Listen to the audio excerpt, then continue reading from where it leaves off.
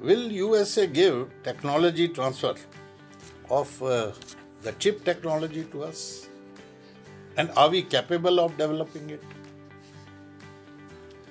So the present status quo, we have a lot of way to go to have our indigenous brand which could achieve the capabilities of AR, Intel or other brands. But I think USA's and India's relationship in technological domain is at its best position as compared to any earlier times.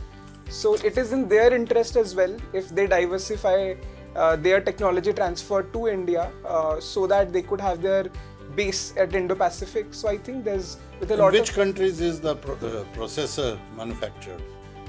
So the processor goes through a global value chain where talking about microprocessors. So Korea and Taiwan have a huge... Korea, Taiwan and USA. Yes. In fact, that is a high value item. Correct, which sir. They don't want to easily give because it earns them a lot of foreign exchange.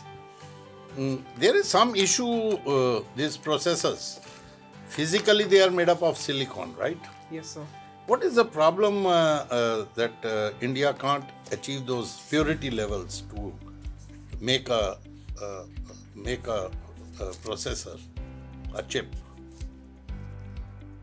Sir, we do not have a lot of like the electronics manufacturing in India. It's still booming. It's a sunrise sector. So economy of scale is one of the issues that we have.